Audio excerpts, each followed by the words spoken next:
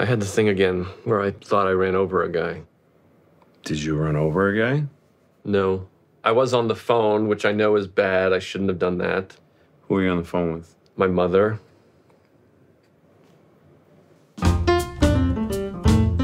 You coming up on what, 2.5 years? 3 in November. Listen, you show up late, I haven't heard from you, you're teetering. Either lean forward, take the next step, or lean back, fall down a flight of stairs. When do I get to that point? Well, I've been sober about 3 years. No, I'm talking to the point where I'm speaking in bumper stickers.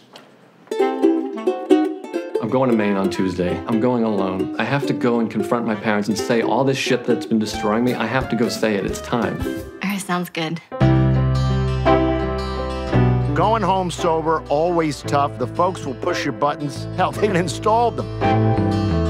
Hey, Needle Dick! Oh, stop! You and I killing this bottle tonight, kid. I don't drink, Kevin. No. Smell that. How are you his uncle? You guys look the same age. We were drinking buddies since we were 10 and 12, but he's a quitter. Hey, Mom, Dad, I need to talk to you guys. So talk. Here we are. I've been grappling with some issues. I wanted to talk about you never showed me, like, love. Sorry, honey. What?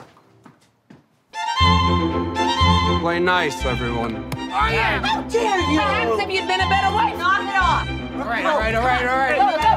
Dude, you take it too far. Oh, shut up. Who's asking you? What's the family stuff you're going through? What's happening? They're drunks, they're assholes. Honestly, I can't even believe I'm in this family. Every time you go to Maine, you said you're gonna confront your parents. And when you come back, you always tell me that you're having too good a time and you didn't want to ruin it. You don't think I'll do it? I hate it here. What kind of people are you? What kind of people are we? Bro, you gotta make this right. I get you working out your thing, but just go say you're sorry. I'm not sorry, Mark. By the grace of heaven, you're in this family, and we know, like every chick, you will come home to roost. We know that when your foolish dreams leave you dry, it's your family you will need. That was crazy. Which part?